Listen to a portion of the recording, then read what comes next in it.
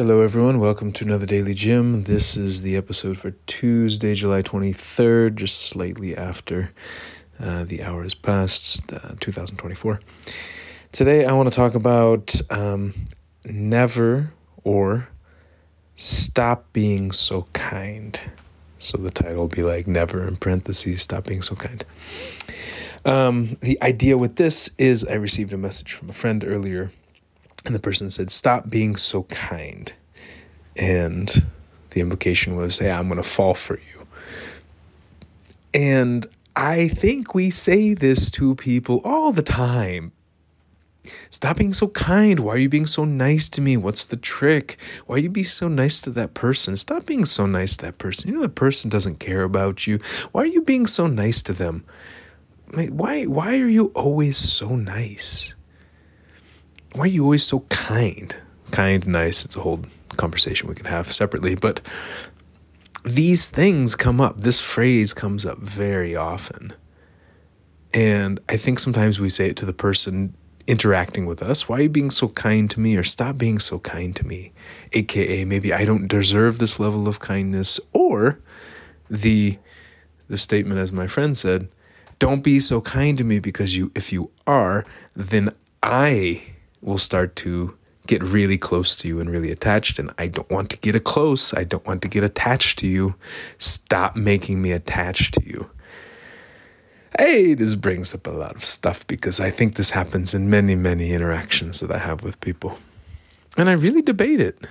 And I kind of fought back to my friend. I said, no, screw that. Like, I'm going to freaking attack people with love. Like, I'm going to attack with kindness.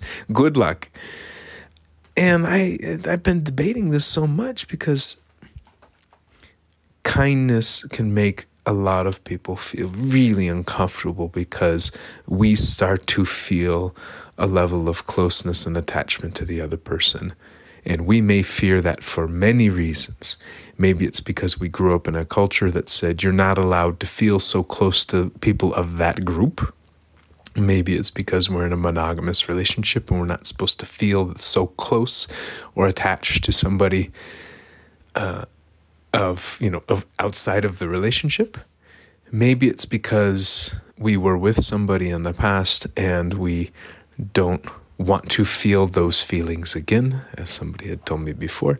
Yeah, I promised myself I wouldn't feel those feelings for you again. Haha. Maybe we have been hurt or betrayed in even a business relationship or something. And if the person is being kind, then we might think of getting into that relationship. We might think of becoming much closer to that person again. And then the fear comes up. Maybe it doesn't even have to do with the specific person. Maybe we have been hurt we have gone through a lot of pain and loss in a different area or with a different person that kind of reminds us of that person. And we're like, I'm not doing this again. I have been through this again. So you stop being so nice. Stop being so kind. Stop making me want to like you. Stop making me like you. Stop being likable. Stop being lovable. Stop being trustworthy. We say these things to people a lot, whether we directly say it or whether we imply them. You stop being this way because I don't want to feel these things. I don't want to feel the love, so stop being lovable.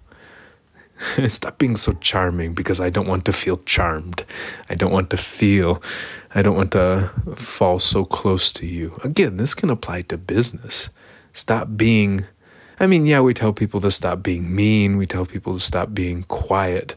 But a lot of times I think we do tell people to stop being kind, stop being lovable, stop being trustworthy, stop making me want to like you. And I haven't known what to do with this.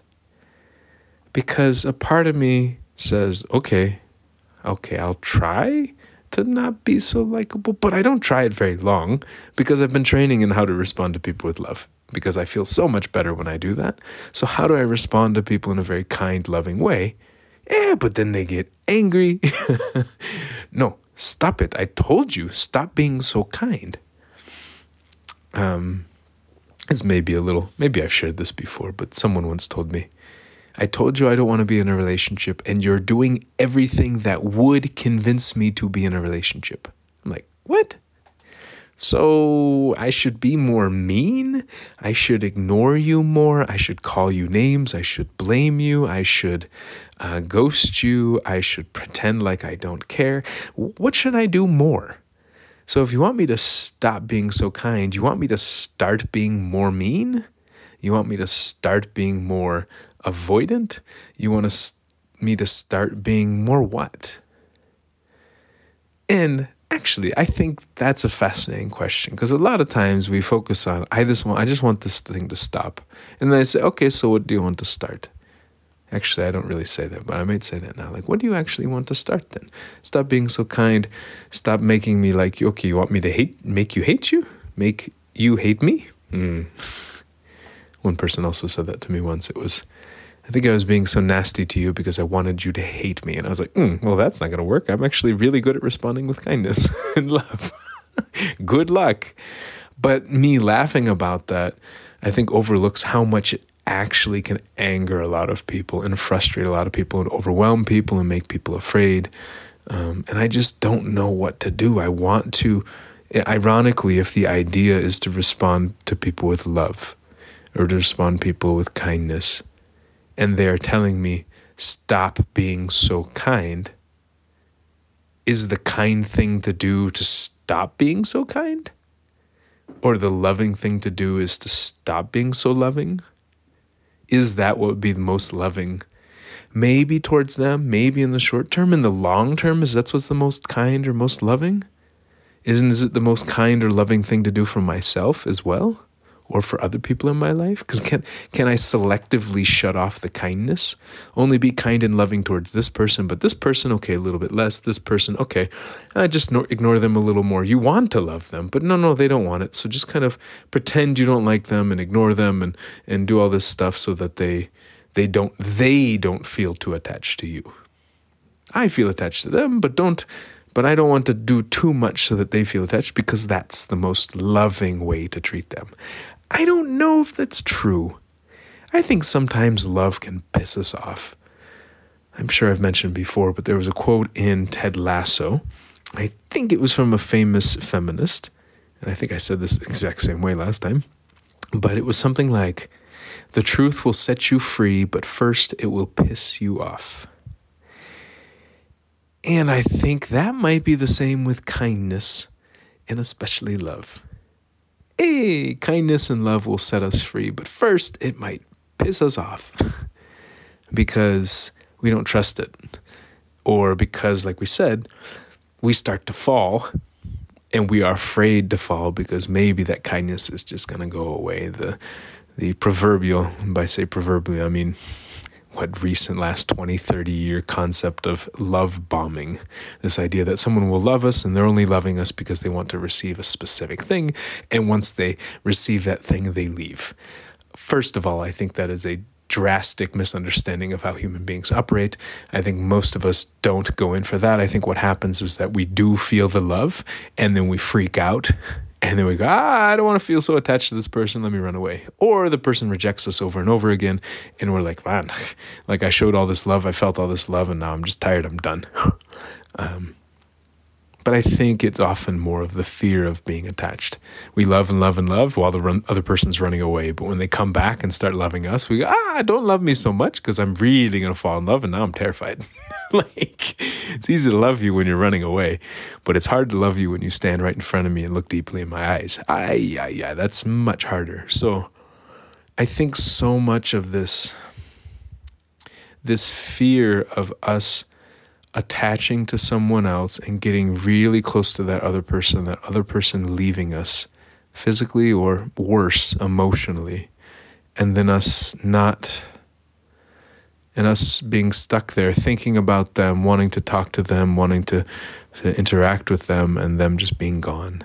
And maybe that is, in essence, one of the hardest parts of life. That there was a quote, it said, grief is love, and it's something about, it's all the love that we wanted to give, but we are no longer able to give. It's the phone calls, it's the dinners, it's the reaching, it's the the smiles, the facial expressions. It's holding each other's hand. It's all of these things. It's helping somebody move furniture. I mean, it seems like basic things, handshakes that we can no longer give. And to truly enjoy doing these things with somebody means that eventually they will end. They will end if we get into a breakup, or if the person moves to a different place, or the company falls apart, or two mutual friends get into a fight and we have to choose sides, or countries go into war, or frankly, all of us or one of them dies. At the end of the day, if we're still alive, then we are losing these interactions with other people. We are losing these abilities. We are losing the ability maybe to think or speak as well as we used to, or be able to run or to exercise or perform different physical or intellectual or emotional abilities. We lose these over time, and that itself can be a lot of pain and sadness, the loss. But the alternative is to stop being so kind and just either be mean or numb and not enjoy conversations with people, not appreciate somebody picking us up when we've fallen, not getting excited to go see a movie with a friend, not trying something new and going through the uncertainty of feeling like an idiot, but then the accomplishment and the pride of having finished a task that we've never attempted before. If we stop being so kind, if we stop being so loving, if we stop caring so much about life, then it's almost as if we should probably just be dead.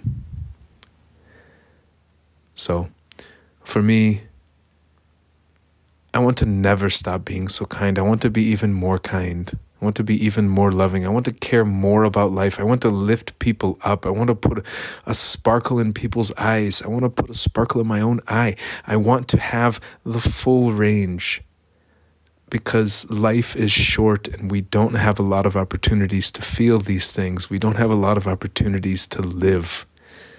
As far as many of us know, we have one opportunity in this current form. Maybe there are other forms, but we have one opportunity to live life as we are living life. And why not try? Why not feel? Why not piss people off by being really kind and really loving and really open and really vibrant and vital and effervescent? Okay, maybe that's not the word, but this idea of just brimming with energy instead of just waiting for it all to end. What if we actually appreciated that it was happening? And just, as Alan Watts would say, dance along to the music instead of waiting for the end crash, the end symbol. It's about the dancing that we do along the way. On that note, I hope you appreciated this. I feel out of breath, but also grateful and quite proud. I like this one today, so hope you all like it or hate it or just feel something, damn it. All right, talk to y'all tomorrow. Talk to y'all tomorrow.